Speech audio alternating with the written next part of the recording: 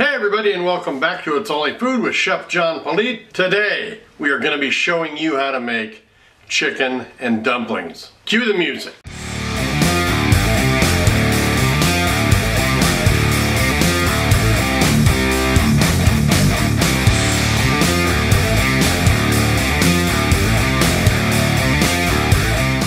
Alright, well thanks a lot for joining us again. If this is your first time watching us, please do me a favor. Go down below there, hit that subscribe button in the corner, and then hit that notification bell to be notified each and every time I upload new content. Alright, like I said, we're going to be making chicken and dumplings today. Let's head into our kitchen and check out what our ingredients are. We're going to start out with olive oil, onion, carrots, garlic cloves, chicken, butter, all-purpose flour, chicken broth, heavy cream, salt and pepper, thyme, and bay leaf, and then some frozen peas.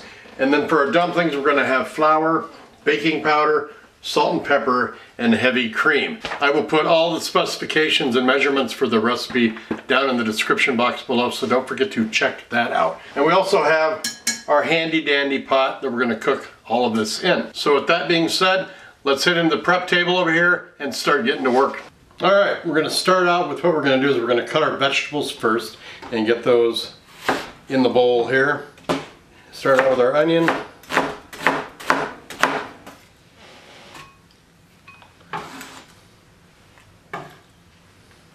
We're just going to cut up our carrots too. I'm going to go ahead and give these a nice dice. We're just going to add these right into our bowl there. And last but not least, we're just going to get our garlic in there as well. And this will go into our vegetables as well. Alright, we got our chicken. I got some of this grilled chicken breast strips here. I'm going to use the whole bag. It is 12 ounces. That's close to our pound we want. Now this is cut into strips and it is already cooked. It's still a little bit frozen because I forgot to pull it out on time, but we're going to use that to our advantage because we're just going to cut it into nice cubes, and since it is already kind of frozen, it will make it easier to cut.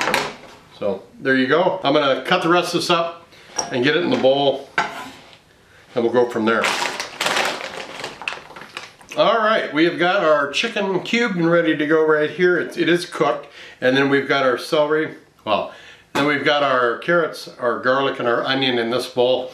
We're going to take this over to our stove. We're going to start cooking up these chicken and dumplings. Alright, so I got the oil hot. I'm going to go ahead and add our carrots and onions and garlic in there. We're basically just going to sweat these down. Alright, we're going to do our dumplings. We've got our 2 cups of flour. Then I'm just going to take our baking powder here, and we're going to give 1 tablespoon of the baking powder. Now I'm going to go ahead and stir that up before we add our liquid, so it's combined well. Same with our salt and pepper, about a half a teaspoon of salt and pepper. Then I'm going to go ahead and combine that as well to incorporate all of that so there's no gaps in there in flavor. And then we basically just put in our heavy cream, which is 1.5 cups. I'm going to put a cup in, stir that.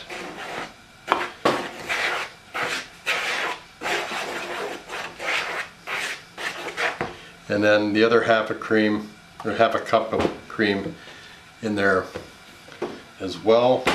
And we're just going to stir this up until it becomes one nice solid mass of dough.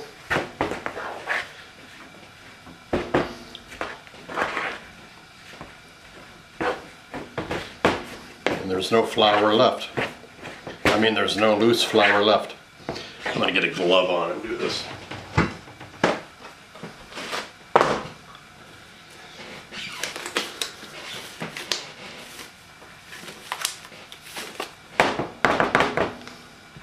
Just easier to do this with a glove than it is with a spoon.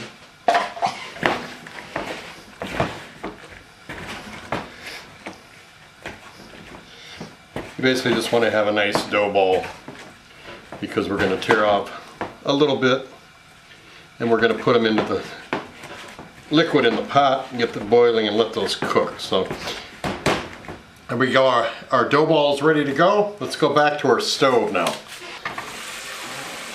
Oh, that is fragrant, very, very fragrant. The onions are translucent, the carrots are getting softer. We've sweated these nicely. There's a little bit of liquid in there now. So I'm going to go ahead and add our chicken because it's just a little bit frozen still. And I want to melt that up and see if we're lucky enough to get a little bit of juice out of that chicken. Not that it's chicken stock per se, but it's still good to secrete a little bit of that liquid out of the chicken to add a little bit of flavor in there. I'm going to let that set for a minute. Alright, we got that chicken, the onion, the garlic, and the carrots in there. I'm going to go ahead and throw our 5 tablespoons of butter in there. I'm going to let that melt. I'm going to cover it back up. Now I forgot, as our butter is melting, I'm going to go ahead and hit it with a little salt and pepper. I'm going to throw our 2 bay leaves in there as well. And I'm going to add our thyme. If you drop any of the stems in there, you can certainly pick them out. It's not a big deal. They come out easily. I like to take the whole thing of thyme here and sprinkle in what's on the bottom because it's already shaken out a little bit. And then you can just kind of take the little leaves off. Anybody finds a stem in their food, you can just tell them it's homemade. You're not using the dried up stuff. Oh. We can pick those out too. The recipe only called for a teaspoon anyway of dried thyme, but I like the fresh. I can already smell it in there, so we can add more if we want to. That's enough to kick in some flavor though. What I do with my spoon. Just stir this up so everybody can get to know each other again. Everybody knows I'm a proponent of adding the seasonings before we add the flour to the roux. So I'm going to let that do that while the butter is still melting. Everybody can kind of get to know each other before we add the roux. Cover that back up and we'll let it sit for a minute. Alright, butter has melted. That smells so good. The onions are cooked even more. The carrots are softer. Colors change a little bit. They're a little dull now. So we got our oil or butter in there. It's 6 tablespoons of flour because we got 5 tablespoons of butter in there. So I'm going to add that in there. Stir this all up. We're making our roux with the Singer method,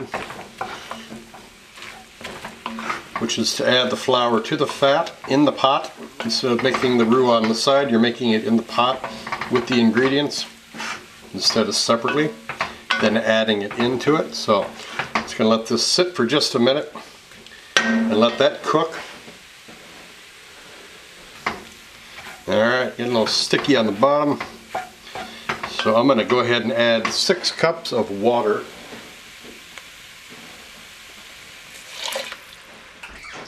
Six cups of water. To that water I'm going to add our chicken stock here to make the chicken broth. Alright, colors change. We've got the chicken broth going in there. I'm going to go ahead and add 1/2 of a cup of our heavy whipping cream in there. I'm going to switch out now to our whip, just so I can be sure that that flour is all incorporated and helps to thicken this.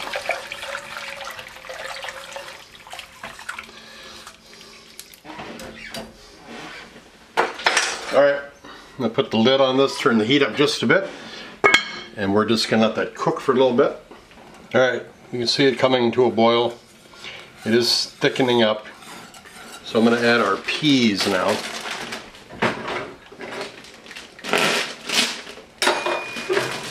About 1.5 cups. This is going to cool it down a little bit too, so just remember that.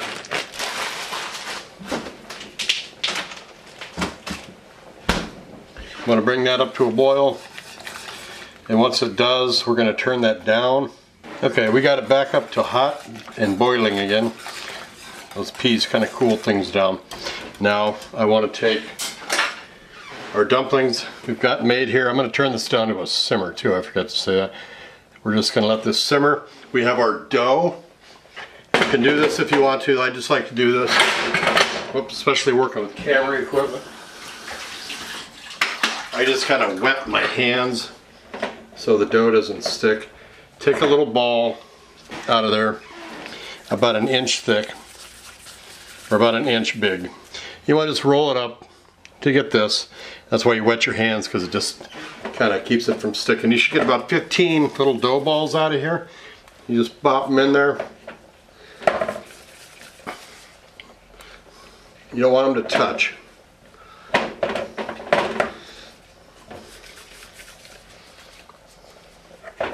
All right, there we go. All our dumplings are in. I'm going to cover this up 15 minutes.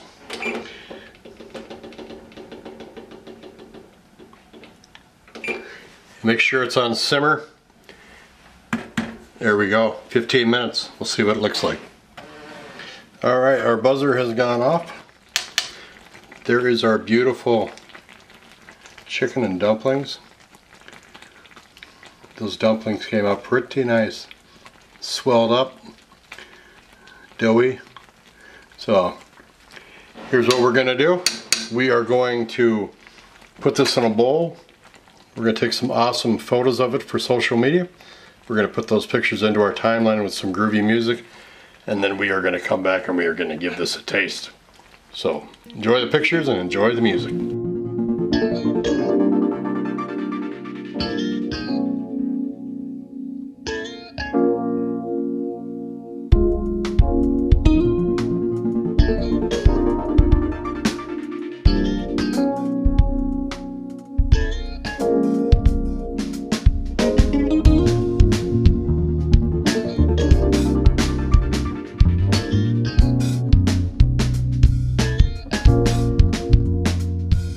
There it is. Turned out fantastic. Thick and rich. Those dumplings turned out beautifully. I'm going to get a little taste of the chicken part of it before I eat the dumpling. Very, very hot. And that's really, really good. That chicken didn't hurt that we didn't cook raw chicken and then add it using up pre-made stuff that we need to add. That's what I'm here for. Part of the concept of this show, It's Only Food with Chef John Politte, is to show you how to make dishes that are complex, but a way to do it that you don't have to do it from scratch as we say. You know, a lot of us are busy, so I'm trying to show you a different way to do things that'll help you out in the kitchen and also help you feed your family or yourself without all that time, because a lot of us are busy. So there's a little dumpling right there. I'm gonna try that now.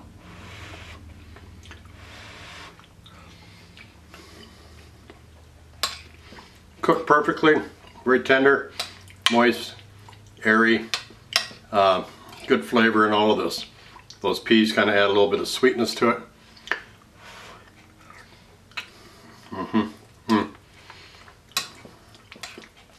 Very, very good. Remember the recipes down below. Chicken and dumplings. Thanks for watching.